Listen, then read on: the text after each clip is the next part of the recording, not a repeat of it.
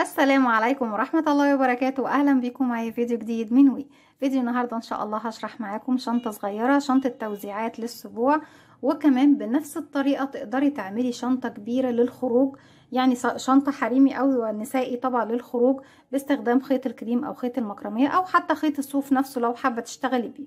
الفكرة سهلة جدا وبسيطة، بنعملها في البداية بمربع الأعمدة أو مربع المصمت، وشرحته معاكم أكتر من مرة. لكن بعد كده بنحولها لشكل غرزة الزجزاج، وبنشتغل الشنطة بتاعتنا كلها بشكل غرزة الزجزاج، لكن قاعدة الشنطة بتكون بمربع الأعمدة أو المربع المصمت. هستخدم معاكم خيط صوف متوسط السمك مع إبرة رقم 3.5 ملم، لكن هشرح لكم ازاي تقدروا تكبروا حجم الشنطة بحيث ان انتوا لو حابينها شنطة للخروج سيدات طبعا كبيرة، تقدروا تعملوها بنفس الطريقة، سواء باستخدام خيط القطن او خيط الصوف او خيط الكليم او خيط المكرمية. هنقول بسم الله الرحمن الرحيم. في البداية هنبتدي نشتغل المربع بتاعنا. بدايتنا سواء شنطة توزيعات حجم صغير او شنطة صغنطوطة كده للبنوتة الصغننة او حتى للشنطة الكبيرة، هتكون نفس البداية بنفس الاعداد. هنعمل دائرة سحرية، هسيب مسافة من الخيط وعلى 2 من الاصابع هبتدي الف الخيط بتاعي بالشكل ده، واجي للخلف واجي تاني للامام. مش هجيب الخيط جنب بعضه، لا هجيبه عكس بعضه بشكل حرف الاكس. هرجع تاني للخلف بالخيط وهلف ايدي الناحية التانية. اتكون عندي هنا حلقتين، هدخل بالابرة تحت الحلقة الاولى وهخليها فوق الحلقة التانية، اسحب طبعا بطرف الابرة الحلقة التانية من تحت الاولى، هلف ايدي واخرج الخيط من ايديا واحدة واحدة، واتأكد ان طرفين الخيط داخلين داخل الدائرة السحرية بتاعتي. يعني طرف الخيط الغير متصل بالشلة وبيمر من الدائرة السحرية، وطرف الخيط المتصل بالشلة بردك بيمر من الدائرة السحرية بتاعتي. هبتدي ارفع طرف الخيط المتصل بالشلة وابتدي اشتغل. طرف الخيط الصغير اللي هو غير متصل بالشلة بحافظ عليه كويس جدا عشان هو اللي يقفل لي الدائرة السحرية في النهاية. طيب الدائرة السحرية دلوقتي تسمح لي ان انا اشتغل بداخلها؟ لا لسه، لاني انا لو اشتغلت هتتفك معي. طيب هقفلها ازاي؟ انا معايا كده على الابرة حلقة، بلف الخيط وبخرج منها كده، عملت سلسله. السلسله دي بعتبرها بتقوم معايا بدورين. الدور الاول هي قفلت لي الدائره السحريه، الدور التاني بتكون جزء من ارتفاع الغرزه اللي هشتغل بيها الاولى. واحنا في مربع الاعمده، هو طبعا جاي من اسمه مربع اعمده، معنى ان انا بشتغل بغرزه العمود بلفه. ارتفاعي للعمود بلفه بيكون 3 سلاسل، ارتفعنا منهم واحده اللي قفلنا بيها، باقي لي كده سلسلتين، 1 2. يبقى انا كده عندي 1 2 3، بس الاولى بتاعتهم هي اللي انا قفلت بيها الدائره السحريه بتاعتي. حاسين ان الدائره السحريه واسعه شويه، بشد الخيط بالشكل ده، بضيق منتصف او الدائره بتاعتي. طيب هشتغل كمان 3 عمود بلفه على ال3 سلاسل دول، وبعتبر ال3 سلاسل اول عمود عندي، بحيث ان انا عايزه اكون 4 مجموعات، كل مجموعه مكونه من 4 عمود بلفه. طيب بشتغل العمود بلفه ازاي؟ بيكون عندي على الابره حلقه، بلف الخيط كده بقى معايا حلقتين، ولفيت لفه واحده لانه عمود بلفه واحده جاي من اسمه. لو طبعا حد قالك اشتغلي بعمود بلفتين، يبقى هتلفي لفتين. لو طبعا الباترون طالب منك تشتغلي بعمود ب3 لفات، هتلفي 3 مرات، 4 لفات هتلفي 4 مرات، وهكذا على حسب ما طلب منك الباترون، او طبعا الموديل اللي انت بتشغليه، على حسب عدد اللفات المطلوبه بتلفيها على الابره. النهارده احنا بنشتغل بعمود بلفه واحده، يعني لفينا لفه واحده. هدخل بقى داخل الدائره السحريه، الف الخيط واسحب واخرج معايا كده على الابره 3 حلقات، هلف الخيط واخرج من حلقتين، اتبقوا 2، هلف الخيط واخرج منهم. تالت عمود بلفه،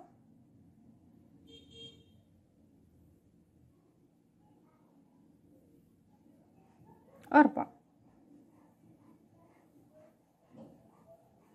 بعد ما اشتغلنا 4 عمود بلفه، ودي اول مجموعه عندي، هشتغل 2 سلسله، 1 2. تاني في نفس الفراغ بكون كمان 4 عمود بلفه، بلف الخيط بدخل، الف الخيط اسحبه واخرج معايا على الابره 3 حلقات، بلف الخيط واخرج من حلقتين، اتبقوا معانا 2، بلف الخيط واخرج منهم كده، 1 2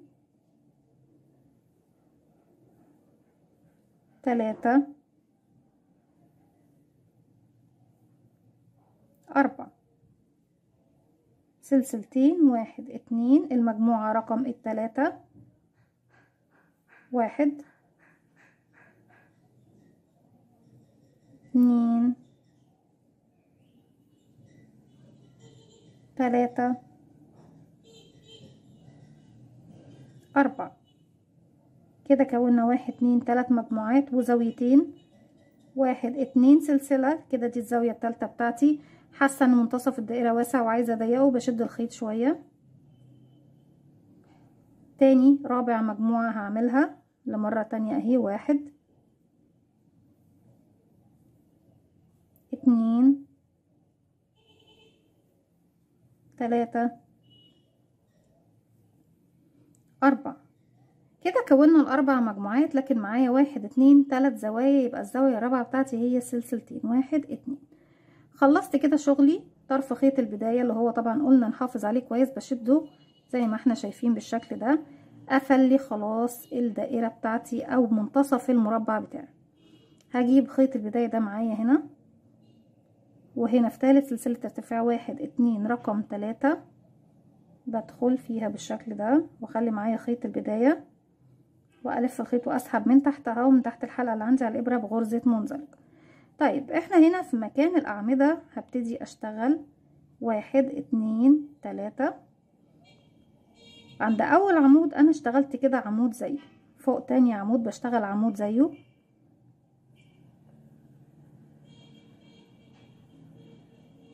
والعمود اللي بعده عمود،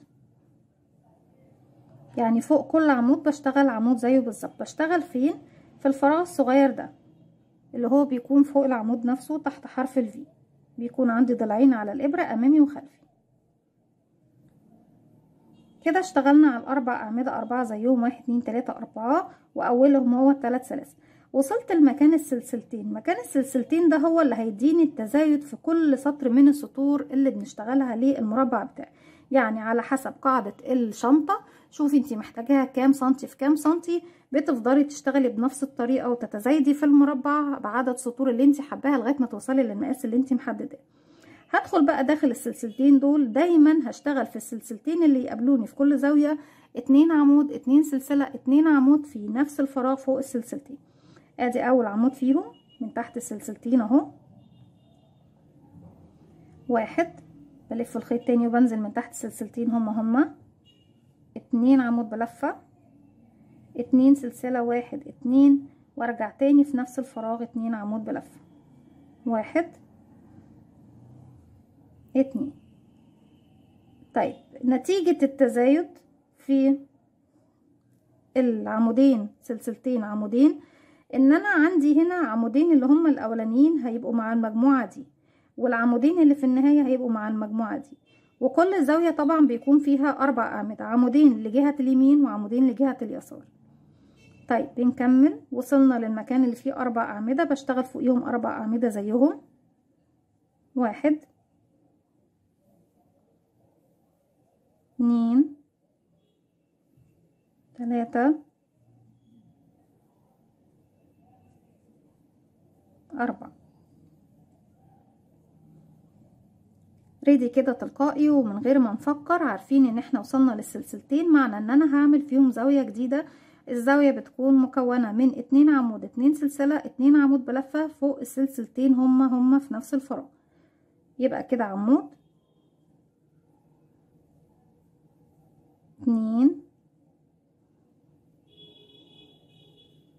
2 سلسلة 1 2، والاتنين سلسلة دول فوق بردك هنعمل فيهم تزايد طالما احنا ايه لسه بنكمل في التزايد. تاني في نفس الفراغ 1 2. هيقابلني ال4 أعمدة بشتغل فوقيهم 4 أعمدة، والسلسلتين بشتغل فيهم زاوية مكونة من 2 عمود 2 سلسلة 2 عمود، وال4 أعمدة فوقيهم 4 أعمدة. الزاوية فيها 2 عمود 2 سلسلة 2 عمود. هكمل لغاية ما اوصل للزاوية وارجع. كده بكون وصلت للزاوية الأخيرة اللي هي طبعا كانت تعتبر الزاوية الأولى بالنسبة لي، والزاوية دي لما هشتغلها هتكمل لي المجموعة دي، وهنشوف دلوقتي مع بعض العدد. طيب أنا قبل ما أكمل الزاوية بصوا، لو جينا بقى للمجموعة اللي تحت كان عندي كام عمود؟ 1 2 3 4 في كل مجموعة. لما نرتفع لفوق هنبص نلاقي بقى فوقيها بقى كام. هنبتدي طبعا نعد من بداية ايه الزاوية للنهاية التانية. 1 2 3 4 5 6 7 8. يبقى اللي زاد معايا كام؟ زاد معايا 4. جم منين يا رندا؟ جم من 2 عمود بلفة كانوا من الزاوية دي، و2 عمود بلفة كانوا من الزاوية دي. وطبعا كل زاوية بتكون مشتركة مع مجموعتين. طيب الزاوية دي هنا طبعا احنا عندنا العدد كام؟ 1 2 3 4 5 6، لسه فاضل 2 عمود هيجوا طبعا من الزاوية دي، وهنا بردك 6 يعني فاضل 2 عمود هنكملهم في الزاوية دي. هنكمل 2 عمود 2 سلسلة 2 عمود، 2 منهم هيكونوا مع المجموعة دي و2 منهم هيكونوا مع المجموعة اللي على اليسار. 1 2 1 2 سلسلة تاني في نفس الفراغ، 1 2 كده. خلاص كملنا السطر بتاعنا في ثالث سلسلة ارتفاع عملناها في اول عمود عملناه، بدخله بقفل بغرزة منزلقة. كده بيكون اكتملوا معايا المجموعة دي. لو عدينا هنلاقيهم 1 2 3 4 5 6 7 8، وهنا كمان بقوا 8. كده السطر معايا انتهى. لو انا حابة ان الشنطة بتاعتي تكون هو دوت مقاس القاعدة بتاعتها، مش هعمل تزايد تاني. لكن لو هعمل تزايد تاني برتفع 1 2 3 سلسلة، طبعا احنا الفراغ الاول اشتغلت فوقيه خلاص، بكمل بقى. يعني بصوا المجموعة دي دايما طالما انا ببتدي هنا بتكمل امتى؟ بتكمل في نهاية السطر بتاعي، لكن المجموعات الباقية كلها بتكون كاملة. اكمل فوق كل عمود عمود، وهي دي القاعدة بتاعتي اني بشتغل فوق كل عمود عمود بلفة. وطبعا العمودين الاخرانيين دول او الاولانيين دول انا مش واقفة عندهم، فبالتالي لازم اوصل لنهاية السطر عشان اشتغل فيهم. عمود عمود عمود، فوق كل عمود عمود زيه بالظبط. لان هو طبعا اسمه مربع الاعمده او المربع المصمت، وكلمه المصمت جايه من ان هو ما فيهوش فراغات كتير غير بس في الفراغات اللي في الزاويه. كده اشتغلت فوق الاعمده اعمده زيهم، اللي قابلني من الاعمده اشتغلت عليه على طول عمود. هنا بقى وصلنا لغايه فين؟ وصلنا لغايه السلسلتين، واتفقنا مع بعض ان في كل سلسلتين طالما بعمل تزايد بشتغل فيهم 2 عمود 2 سلسله 2 عمود بلفه في نفس الفراغ. 1 2 عمود 2 سلسلة 1 2 1 2 عمود. هيقابلني بقى الأعمدة بشتغل فوق كل عمود منهم عمود زيه. لكن أنا لما باجي أعد بقى يا بنات المجموعة دي بعدها من بداية فين؟ من بعد السلسلتين على طول. يعني من أول عمود بيقابلني 1 2 3 4 5 6 7 8 9 10، وهاخد من هنا كمان الزاوية دي هيكون فيها 2 عمود، يعني 11 12. السلسلتين ملناش علاقة بيهم، دول مجرد بس ان انا بعملهم زاوية اشتغل فيهم فوق لو بعمل تزايد. ولو ما بعملش تزايد هوريكم بردك هنعمل ايه لما نوصل للمرحلة اللي انا هقف فيها التزايد. بكمل اعمدة على الاعمدة كلها، ولما بوصل للزاوية هشتغل 2 عمود 2 سلسلة 2 عمود، وبعد كده هكمل على اعمدة اعمدة، وهكذا. طبعا بكمل السطر بتاعي كله بنفس الطريقة، اني بشتغل فوق كل عمود يقابلني عمود، ولما بوصل للزاوية بشتغل 2 عمود كده 1 2 سلسلتين 1 2 تاني في نفس الفراغ 2 عمود بلفة 1 2، وبكرر بقى السطر بتاعي لغاية ما بوصل للنهاية. هكمل لغاية ما اوصل للزاوية وارجع. رجعت لكم تاني كده وصلنا للزاوية. هنشتغل فوقيها زاوية زيها فوق السلسلتين 2 عمود 2 سلسلة 2 عمود كده 1 2 1 2 تاني في نفس الفراغ 1 2. كده احنا طبعا ما خلصناش السطر. بعد ما خلصت الزاوية بقيلي 2 عمود بلفة اللي هما بيكملوا لي المجموعة ايه الاولى. هشتغلهم فوق كل عمود عمود كده 1 2. فوق تالت سلسلة ارتفاع بقفل بغرزة منزلقة. طيب انا هوقف طبعا التزايد بتاعي، وهخلي قاعدة الشنطة بتاعتي ده حجمها. كنت طبعا اقدر اوقف في السطر اللي فات عشان لو احنا محتاجينها شنطة توزيعات صغيرة اكتر كنت اخليها سطرين بس، لكن حبيت اوريكم طريقة التزايد في المربع بحيث ان احنا لما نعملها شنطة كبيرة طبعا سيداتي ان احنا نقدر نزود ازاي. لو انا حابه ازود السطر ده هرتفع 3 سلاسل فوق المكان اللي انا واقفه فيه، وفوق كل عمود عمود. وطبعا التزايد بيكون في الزوايا بتاعتي الاربعه، فوق كل سلسلتين بشتغل 2 عمود 2 سلسله 2 عمود، وبكمل لغايه ما بوصل لقاعده الشنطه اللي انا محتاجاها. طيب انا خلاص وقفت التزايد ومش محتاجه اعمل تزايد بعد كده تاني. عندي هنا كام بقى غرزه عمود بلفه؟ 1 2 3 4 5 6 7 8 9 10 11 12. هقسمهم على 3. يعني بسيب بشتغل 1 2 3 4 وبسيب 1 2 3 4 وبشتغل 1 2 3 4 والزوايا هي بشتغلها فيها تزايد. طيب انا محتاجة بقى ايه؟ احنا كده هنعمل ايه يا بنات؟ انا همشي لغاية الزاوية بتاعتي، هبتدي اشتغل من الزاوية، همشي بمنزلقة فوق كل الغرز اللي تقابلني بالشكل ده، بدخل الفراغ اسحب الخيط من تحته، من تحت الحلقة اللي على الابرة لغاية ما وصلت ايه للزاوية. وانا مشيت بمنزلقة لغاية ما وصلت بالزاوية بتاعتي. في الزاوية بعمل زاوية زيها بالظبط، 1 2 3 وهعتبرها اول عمود واشتغل كمان عمود، يبقى كده 2 عمود بلفة، 1 2 سلسلة وتاني في نفس الفراغ 1 2 عمود بلفة. طيب هنا بقى هنشتغل ايه؟ انا عندي 1 2 3 4. نجيب الماركر، هي مش محتاجة ماركر ولا حاجة، هي بالعدد كده سهلة وسريعة، لكن انت لو بتشتغلي شنطة كبيرة هتقسمي زي ما احنا قلنا ايه على 3. انا عندي هنا بسيب 4 اعمدة في النص، يبقى انا هشتغل 1 2 3 4 وابتدي احط بقى ايه الماركر بتاعي. انا مش هشتغل في الاولاني ده اللي هو رقم 5، ده كده 1 2 3 ورقم 4 بعد ما حطيت الماركر ده اول 1 2 3 4 ده كمان مش هشتغل فيه، والاربعة اللي في الاخر هشتغل. طيب تعالوا بقى نشوف هنعمل ايه بعد ما اشتغلنا الزاوية، وكل زاوية بشتغل فيها زاوية. الاربع اعمدة الاولانيين هشتغلهم 1 2 3 4. من عند الماركر ده لعند الماركر ده مش هشتغل، يعني 1 2 3 4 هسيبهم، هلف الخيط على الابرة واروح اشتغل فين بعد الماركر ده اهو. كل دول سبتهم زي ما احنا شايفين وضميت الجزء ده كده اهو. رحت سبت 4 اعمدة وهشتغل 1 2 3 4.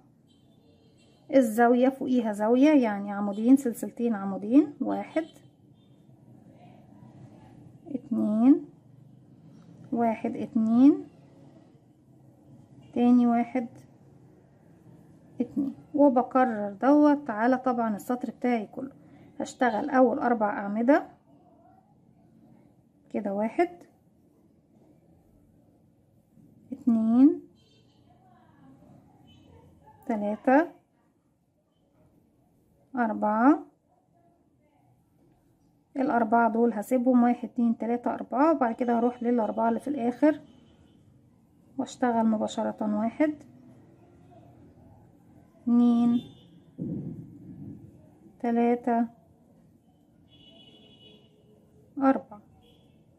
قابلتني الزاوية بتاعتي فوقيها 2 عمود 2 سلسلة 2 عمود، 1 2 1 2 تاني في نفس الفراغ 1 2. وبكرر السطر بتاعي كله بيكون بنفس الشكل. بشتغل اول 4 اعمدة واخر 4 اعمدة 1 2 3 4 1 2 3 4 1 2 3 4 اهم، والاربعة اللي في النص بتجاهلهم خالص وبكمل بنفس الطريقة. في النهاية طبعا بتبتدي تتحول معايا الشنطة بتاعتي زي ما احنا شايفين لمربع، شنطة مربعة، بس بتكون باستخدام او بشكل غرزة الزجزاج. بكمل بقى السطر بتاعي وارجع لكم نكمل مع بعض. رجعت لكم تاني في نهاية السطر في ثالث سلسلة ارتفاع. بندخل نقفل بغرزة منزلقة، وهمشي كمان بمنزلقة لغاية ما ابتدي في الزاوية. انا مشيت بمنزلقة واحدة، هاخد بقى اللون الجديد هبتدي اضيفه، بقفله حلقة على الهوا كده، وبعد كده اقفل عقدة بداية، اسحب الحلقة الجديدة من الحلقة الموجودة عندي، وبعد كده امشي بمنزلقة لغاية الزاوية. هرتفع بقى واكرر بنفس الطريقة 1 2 3، وهعتبره اول غرزة عمود بلفة موجودة عندي في الزاوية اللي احنا بنشتغلها، واشتغل فيها كمان عمود بلفة، سلسلتين 1 2 تاني في نفس الفراغ 1 2 عمود. طيب هنا دلوقتي هيقابلني ايه بقى يا بنات؟ بصوا هيقابلني الاعمدة والمكان اللي هو طبعا اللي احنا تجاهلناه تحت دوت الفراغ ده. هشتغل 1 2 3 4، ومن الناحية بردك جهة اليسار 1 2 3 4، والأربعة اللي في المنتصف بردك هتجاهلهم. ده أول عمود عندي على اليمين، 1 2 3 4. سكيب 4 دبل كروشيه، يعني بسيب 4 غرزة عمود بلفة. هلف الخيط على الإبرة، بسيب ب1 2، وبسيب العمود الأول والتاني من المجموعة اللي على اليسار، وطبعا الفراغ اللي في النص ماليش علاقة بيه تماما.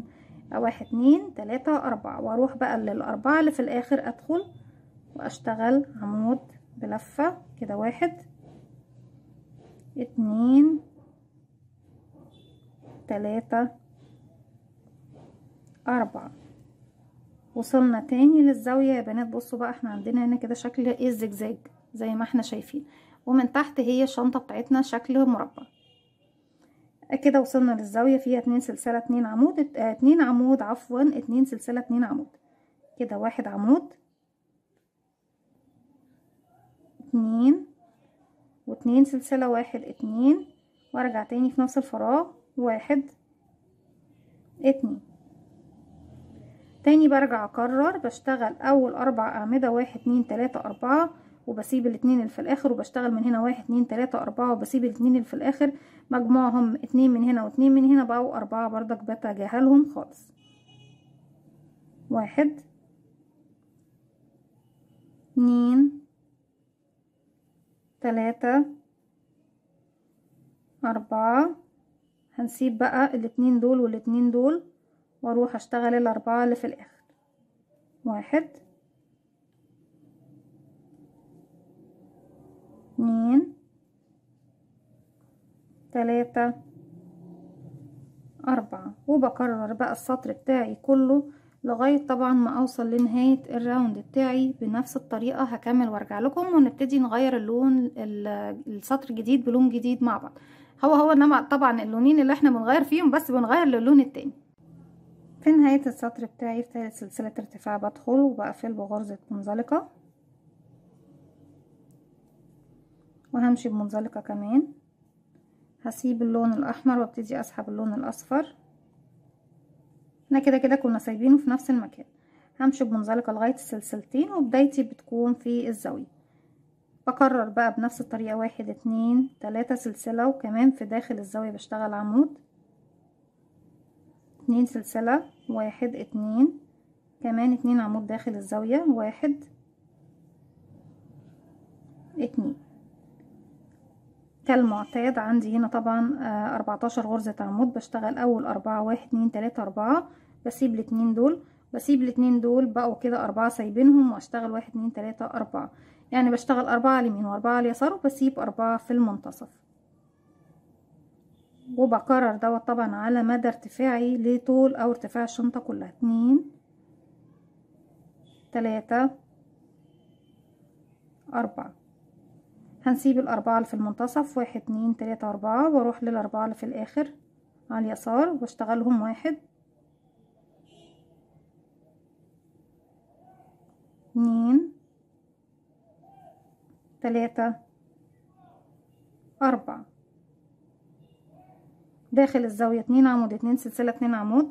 وبكرر بنفس الطريقة طبعا لغاية ما بوصل لارتفاع الشنطة بتاعي كله اللي انا محتاجاه. هكمل وارجع. رجعت لكم تاني وخلصت كده السطر رقم 4. لكن انتوا ارتفاعكم للشنط الكبيرة بترتفع بقى الارتفاع اللي انت حباه. بوصل كده للزاوية، همشي بمنزلقة، وفي المكان اللي انا واقفة فيه هرتفع بقى ايه ارتفاعي الخاص بايد الشنطة. طبعا بالنسبة لإيد الشنطة بالنسبة للشنط الكبيرة احنا عملنا مع بعض اكتر من فكرة ليد الشنط. اتمنى طبعا ان هي لو شفتوها تنول اعجابكم. 1 2 3 4، هي مش بعدد معين، 5 6. بوصل بس للجهة التانية 7 8 9 10 11 12. يعني عايزة الايد كده تكون حاجة مناسبة. لسه 13 14 15. لغاية ما بوصل لمكان الزاوية الاخرى. هلف شغل الناحية دي كده، وهاجي هنا هعمل غرزة منزلقة، هرتفع سلسلة وهاجي على السلاسل بتاعتي دي كلها وابتدي اشتغل غرز حشو على كل السلاسل، مش بعدد معين برضك، بفضل اشتغل لغاية ما بملى المكان بتاعي زي ما احنا شايفين. بدخل من تحت السلاسل، اسحب الخيط واخرج، وبعد كده الف الخيط واخرج من حلقتين. تقدروا تعملوا بنفس الطريقة للشنط الكبيرة، او تستبدلوا غرزة الحشو بغرزة العمود بلفة لغاية ما تكملوا الدوران بتاع الشنطة بتاعتنا. وبالنسبة للايد التانية ببتدي اقص الخيط طبعا بعد ما بخلص الايد الاولى، واوصله في الجهة التانية، وبعمل ايد الشنطة بتاعتي.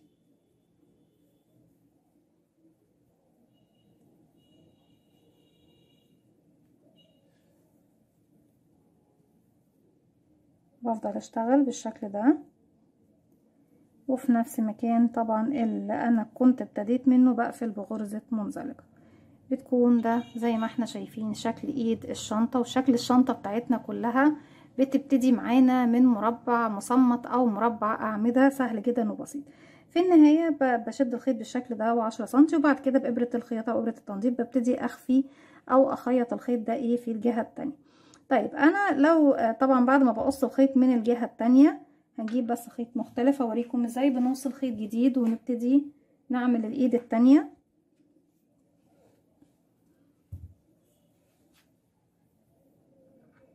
هاجي عند اي طبعا زاوية منهم وبعمل حلقة على الهواء، بقفل عقدة بداية، هسحبها من تحت كده وابتدي اقفلها بسلسلة. في المرحلة دي بقى هرتفع عدد السلاسل نفس العدد اللي انا ارتفعته في الايد التانية المقابلة ليها، هو نفس العدد اللي برتفعه. باجي هنا طبعا بقفل بغرزة منزلقة وارجع ارتفع سلسلة واشتغل على الغرز بتاعتي كلها غرز حشو، وبقفلها بنفس الطريقة طبعا اللي احنا عملنا بيها اليد الاخرى. مش هطول عليكم، مش هعمل التنظيف معاكم. التنظيف مجرد ان انا بس بقص الخيط، بسيب 10 سنتي واقص الخيط وابتدي بابرة التنظيف ادخل بقى الخيط ده كله داخل الغرز بتاعتي. دي كانت فكرة الفيديو بتاع النهاردة، شنطة توزيعات، وقلت لكم ان احنا نقدر نعملها اصغر، انك ممكن تكتفي بسطر واحد او تخلي المربع القاعدة بتاعتها سطرين او 3. وممكن طبعا لو حابة ان انت تعمليها شنطة كبيرة، شنطة خروج حريمي، هتعمليها بنفس الطريقة باستخدام اي نوع من الخيط اللي انت حباه. في ممكن تستخدمي خيط النايلون اللي هو طبعا بنعمل بيه الشنط، اللي هو خيط الصياد، وممكن كمان تستخدمي خيط الصوف، ممكن خيط القطن، ممكن تستخدمي خيط المكرمية او خيط الكليم. دي كانت فكرة الفيديو بتاعي النهاردة، ومش هطول عليكم اكتر من كده. اتمنى يا رب ان هي تنول اعجابكم وتكون سهلة وبسيطة عليكم. ما تنسوش فضلا ليس امرا لو عجبكم الفيديو تعملوا لي لايك وشير وسبسكرايب، واستنوني فيديو جديد من وما تنسوش تفعلوا زرار الجرس عشان يوصلكم مني كل جديد. السلام عليكم ورحمة الله وبركاته.